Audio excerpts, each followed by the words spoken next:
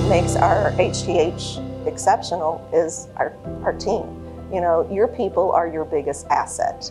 And when you value that asset and they want to work hard for you, at the end of the day, that's what makes your organization successful. And I think the teams that we have built is our biggest asset. The project that we worked on was the Verbio project in Nevada, Iowa. It was the second expansion of their project. They bought an existing facility and are expanding it to produce natural gas as well as ethanol. The company invested $80 million into the expansion of this project, and this was the second phase.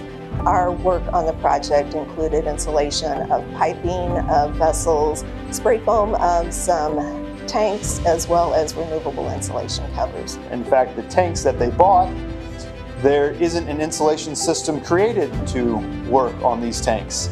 And so you're going through this entire steps of what options are and coming up with creative solutions on the fly because, hey, it's winter, they've already got these, they're starting to fill these tanks, so you're going through commissioning, and now they've created a problem where the schedule is paramount, and what are we gonna do because I've got product in these tanks that I gotta do, that I've got to protect through the winter.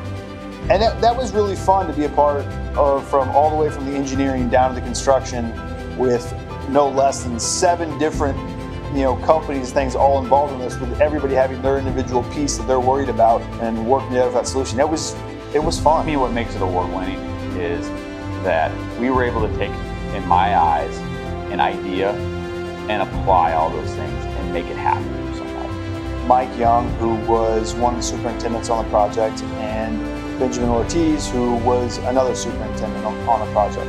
What makes me proud of what I do is being able to take something from conception to the end and see the finished product. A lot of people that work for us proud of what they do is knowing that ultimately we're serving industries that help make the U.S. go every day. And when I say that, we really generally work in areas where it's food processing, energy processing, and I take a lot of pride, and I think the people that work for us take a lot of pride in the fact that they know that what we do really helps everyone every day.